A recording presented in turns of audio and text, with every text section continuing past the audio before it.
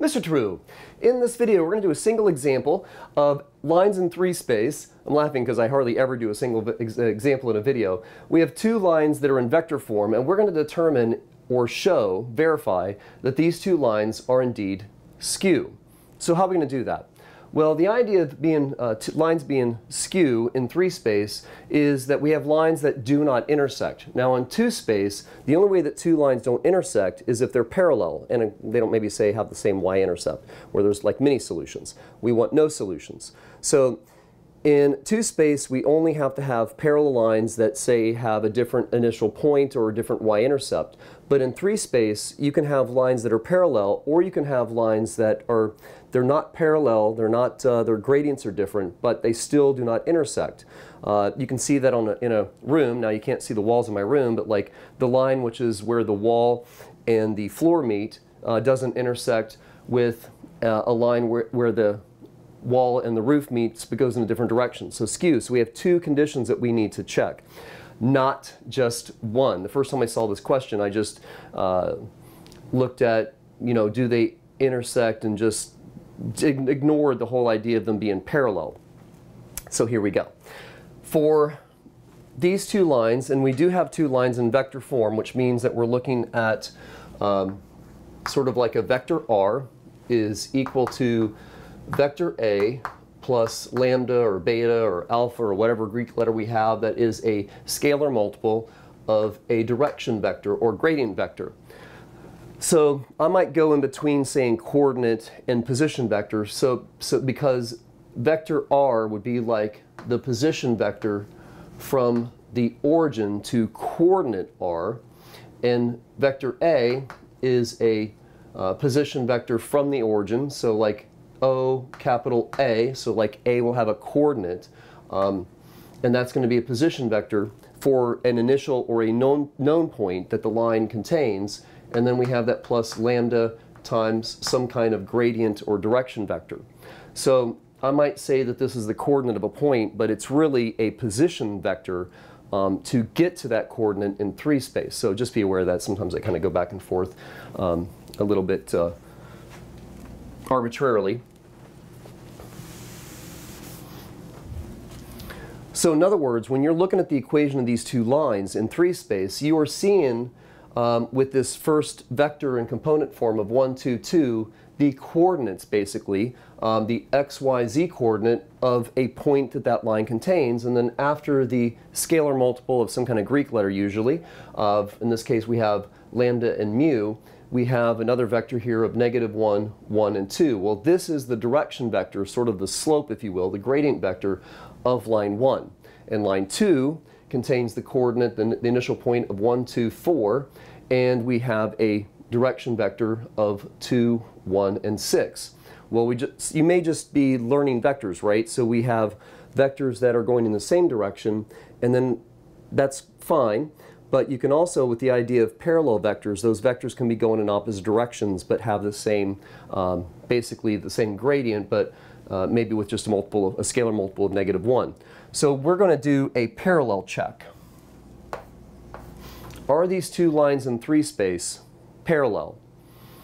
Well, if they're parallel, then they're arguably sort of like not skew.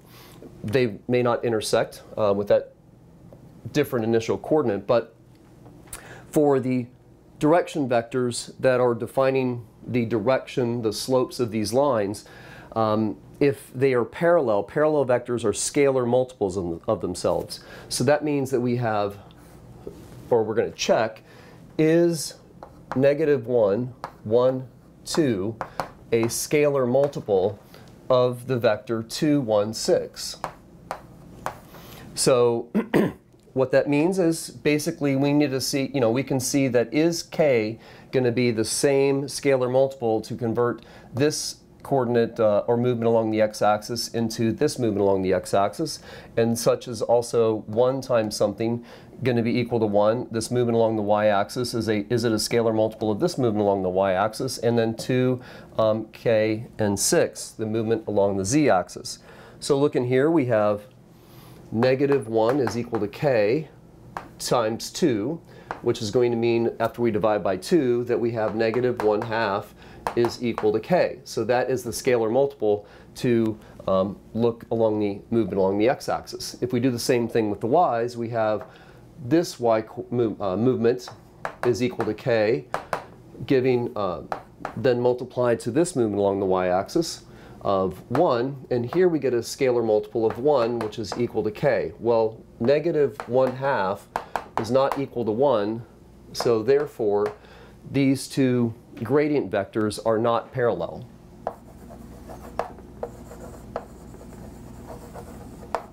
Great. So these two lines are not parallel. That's half the check if you want to show that these two lines are skew. So are they not parallel and not intersecting? So for that to be the case, just think about you know, saying we have line of y is equal to you know, 2x minus 3 and y is equal to negative 1x plus 7, like maybe an algebra 1 problem, you know, finding where these two lines intersect. You would do that, at least in the way that I've given this to us, we would do that through substitution, and you'd plug information about the second line into the first and start solving, start finding that point of intersection. Well, what that looks like with lines in vector form that are in 3 space, you're going to want to find the component forms, the parametric form, excuse me, of each of these lines and start trying to figure out what the scalar multiple is there. And if it's the same, if they intersect. So for line number 1, we have any new x is going to be found by starting with our initial x coordinate of 1 and adding with it lambda times negative 1. And y, any new y coordinate that is on the first line, is going to be found by doing our initial y coordinate of 2 and then plus lambda times positive 1. And every new z coordinate is going to be found by taking the original z coordinate of 2 and adding it times lambda times 2. That's for line 1. Now for line 2, we have x is equal to, going into parametric form, the x coordinate of any point along the line is going to be found by doing 1 plus 2 mu. I'm just going to put the coefficient first like it kind of normally would be written. Our new y coordinates are going to be equal to 2 plus mu, and z is equal to 4 plus 6 mu. So let's start substituting, you know, bringing together the information that we know in parametric form to these two lines, just like substitution with algebra 1. Let's bring together the x's.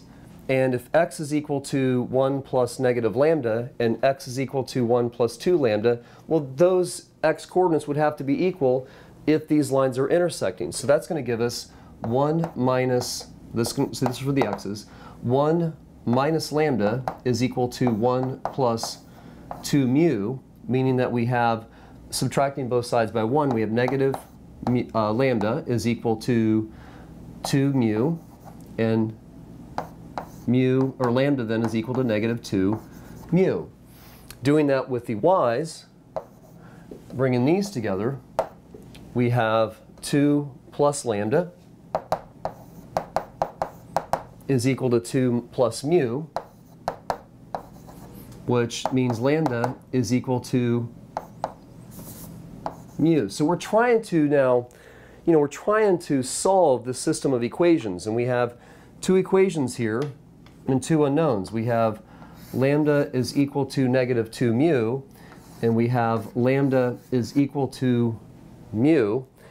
If we bring these together through lambda, we have negative 2 mu is equal to mu, which then gives us sort of like, if we divide both sides by mu, we have negative 2, which is equal to 1. So, okay, that's kind of weird. That doesn't really work. So really the only way that these two equations can be true at the same time is if lambda and mu are both equal to 0. So we've got now that the only lambda and mu that make these true at the same time is if mu is equal to 0 and lambda is equal to 0.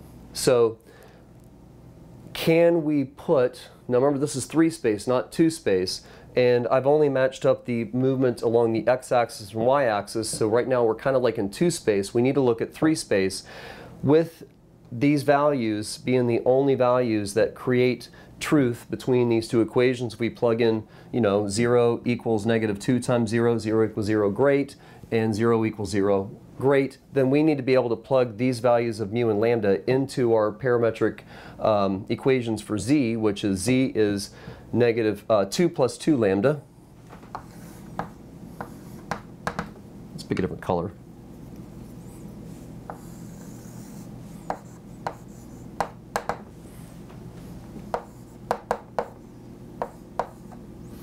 Well, this is asking for lambda, and we've determined the only answer could be 0. The only number we could use is 0.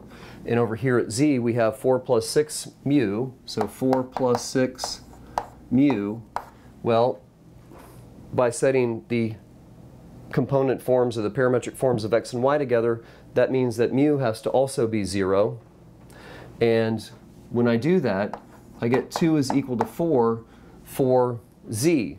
And that's a false statement. Now, I had that sort of weird statement as I tried to bring together the system of equations for x and y, but I had mu and lambda open in those equations and say, okay, well, this is bringing these together through substitution gives sort of what seems to be a false answer unless both of these variables are 0, so we're kind of stuck there.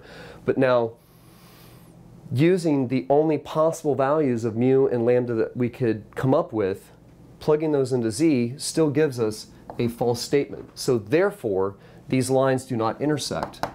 Line 1 does not intersect line 2, and line 1 and line 2 aren't parallel. So thus, we have shown, I probably should write this out in a sentence, but so we have shown in the 2 checks that these 2 lines are indeed skew. They're not parallel, and they do not intersect, so they have to be skew. I'm Mr. True. Bam! Go do your homework.